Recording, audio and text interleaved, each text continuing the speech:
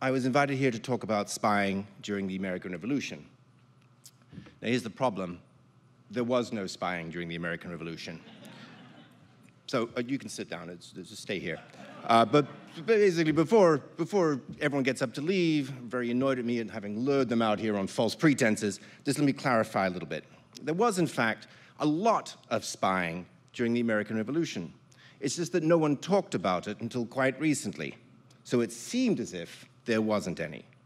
Indeed, the person who did the most spying during the Revolution is the very same person who was considered to have done the least, if any. And I'm referring, of course, to one George Washington Esquire, who, it turns out, positively enjoyed spying the daylights out of the British.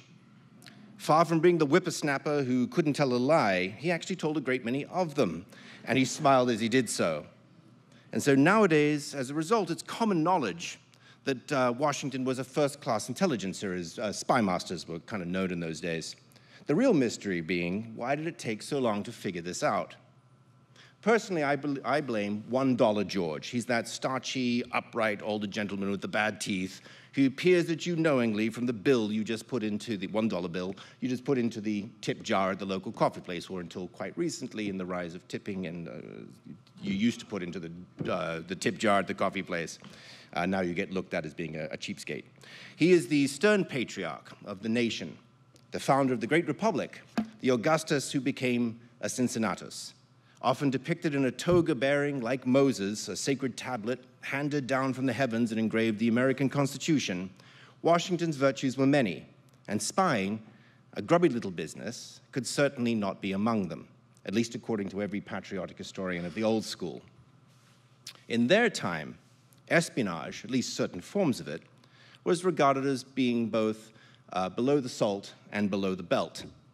Below the salt, because spying had a terrible reputation for being the province of ill-bred scoundrels. And below the belt, because gentlemen played by Queensberry rules and did not resort to things like eavesdropping, snitching, and cheating to win. In these respects, they resembled those noble knights of yore who'd looked down on the low-born musketeers whose vulgar bullets had turned their suits of armor into coffins. Put simply, Washington, as a secular saint, could hardly be portrayed as having a whiff of sulfur about him, and that meant he could not have spied. Washington had to win his wars and be seen to win his wars on the up and up. If Washington's spying was long the great unsayable, then in recent years it has become perhaps the too often said. It's become a shibboleth that Washington, the essential founding father, was also the founding father of American intelligence. There's a lot to be, something to be said for that, but that's actually one of the reasons why there's famously a statue of Nathan Hale outside of Langley. Someone once told me that the CIA director, William Casey, used to get annoyed about why they were celebrating someone who got caught. But I think, with the greatest respect to the late Mr. Casey, I think he kind of missed the point. As America's first spy, sort of, Hale serves as the intel equivalent of Abraham to Jews. From him descends, from his covenant with Washington, an unbroken line of service that began in 1776 and continues to the present, it seems. Thus, the CIA, indeed the modern intelligence community, has its origins in the Revolution, with Washington serving as a kind of its first proto-director. It's tempting to believe that, but honestly, it's almost as false a god as Baal. Aside from some cosmetic similarities, 18th century spying has very little in common with its modern variant, which I'm sure you'll be hearing about much more in the next couple of days. The reason for these two extremes, too little attention and then too much, is that in both cases, intelligence during the War of Independence isn't looked at with much historical perspective. So when we talk about, as the title of this talk is, I think, intelligence during the American Revolution, we have to remember not to retrofit our own conceptions on those of a lost and alien past. And which is why, before anything else, we need to know what spying was like in the era of the American Revolution before we can understand what it was like during it.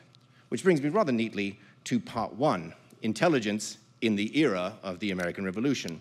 And just excuse me. So, put simply, there are three basic characteristics of late 17th and 18th century espionage that distinguish it from today's form. The first was that spies of whatever stripe worked for a patron, a great man, a jefe. This setup descended from the Renaissance-era style of personal rule but had come to reflect the politics at a time when parties had not yet quite formed, and so loyalties were dictated by personal affinity and private ambition. Success hinged on retaining the patron's interest by rendering useful services, as it was put at the time, and crossing your fingers that his fortunes continued to prosper. A fine example of what happened when a patron moved on in one way or another is provided by Jean-Baptiste Colbert, who was Louis XIV's Comptroller General of Finance, and also, as it happened, his chief spy. This was a time when there was a shift away from citing received wisdom as a source of authority and towards using hard information to help make decisions. Colbert's great achievement was to create an encyclopedic state intelligence system that harvested big data. It's kind of the Palantir and Google of its time.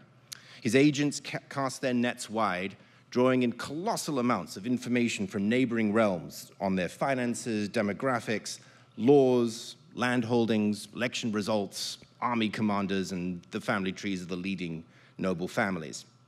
Now, this was all advanced stuff, except that it was the slave of one man's patronage. So when Colbert died of a kidney stone, his successors couldn't hope to manage the vast database he'd amassed, and it fell into decrepitude. At one point, it was even being directed exclusively towards suppressing irreverent gossip about the king's numberless mistresses. The same thing happened with the so-called black chambers.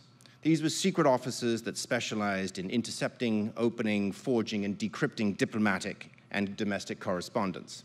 Though ostensibly run by the government, they in fact reported always to a single master, and their sway hinged on his continuing interest. Under Prince Kaunitz, the state chancellor of Austria, for nearly 4 decades, from 1753 to 1792, the Habsburg Black Chamber was remorselessly efficient. This was mostly owed not only to Kaunitz's desire to be the best-informed man in Europe, but also his proximity to the Empress Maria Theresa, who took an equal interest in reading other people's letters. After her death and his resignation, however, the Black Chamber declined in tandem with its Baroque empire. Now, the lesson we can draw from this is that the great difference between then and now was that then there was no impartial institutional foundation for intelligence gathering and evaluation. So when the boss went, along with his patronage, there was no institutional memory left behind to allow others to continue the work. The second characteristic feature of the era, related to the first, was impermanence.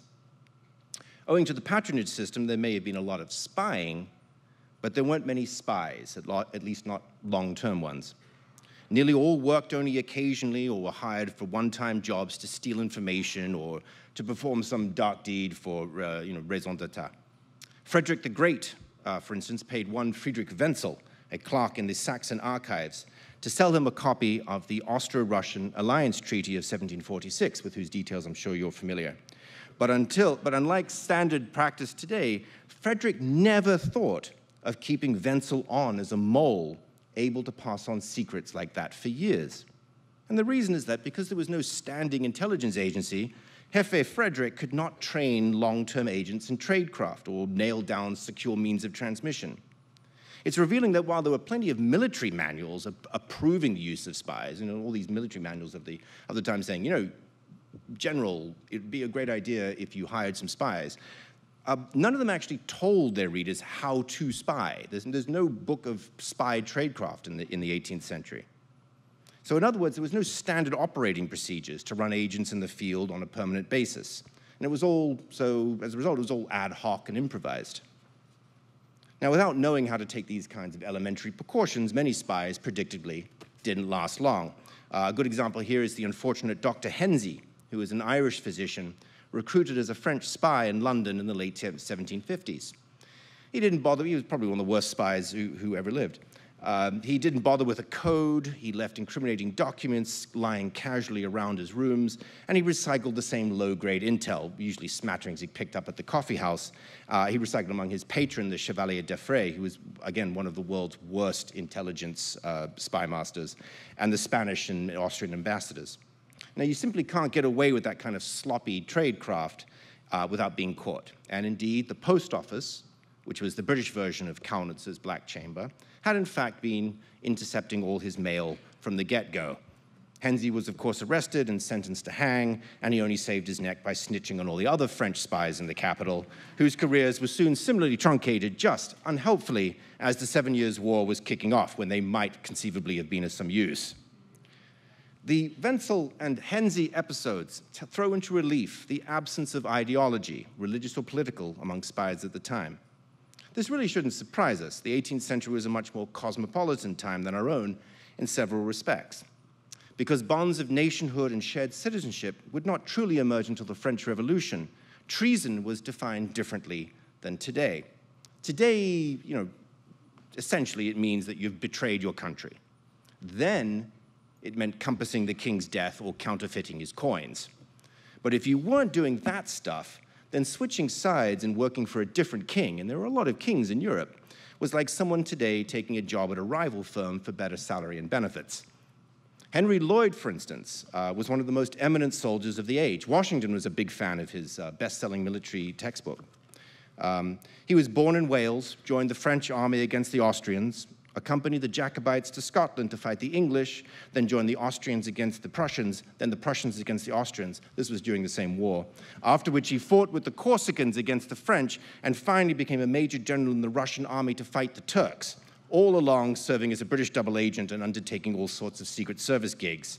Now, this was regarded as perfectly normal behavior in many quarters. And I should add, this is an interesting point, that Benedict Arnold, who was Lloyd's contemporary and a man equally unburdened by ideology, he was cut from the exact same cloth. Now, he wasn't anywhere near as successful as Lloyd, but they both worked in international market and soldiering and spying, where the highest offers from the best patrons attracted the most talented servants.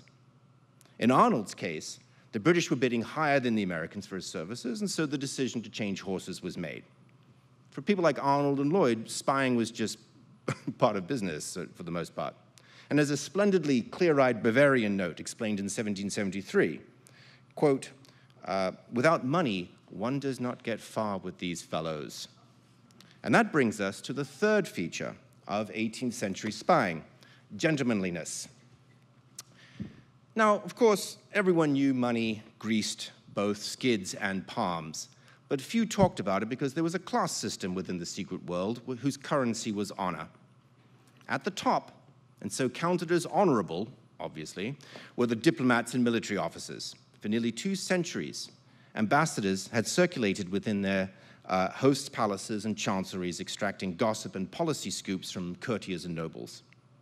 All of this was compiled into lengthy reports and sent to their home countries. And over time, after a few too many discretions, there was one Spanish ambassador who was asked to leave London owing to an impolite habit of instigating Catholic plots.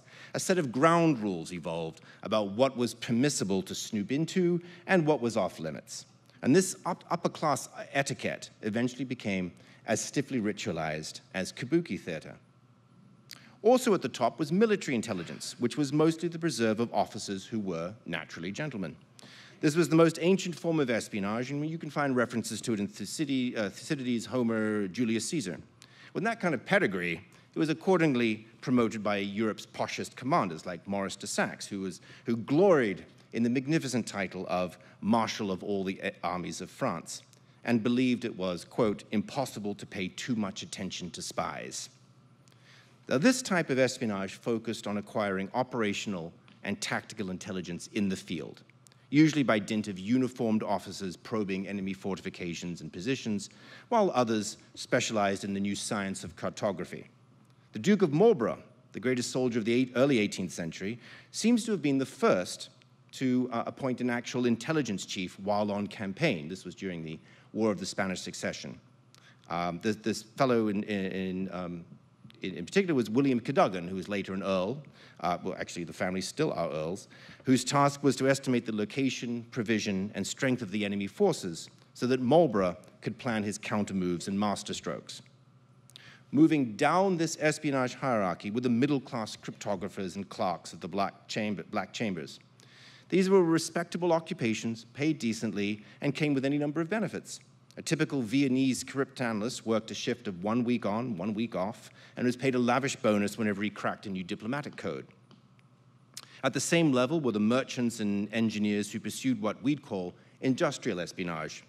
The French had long been particularly zealous in their efforts to, as the euphemism has it, transfer technology, especially in the metals, steam engine, glass, and textiles sectors.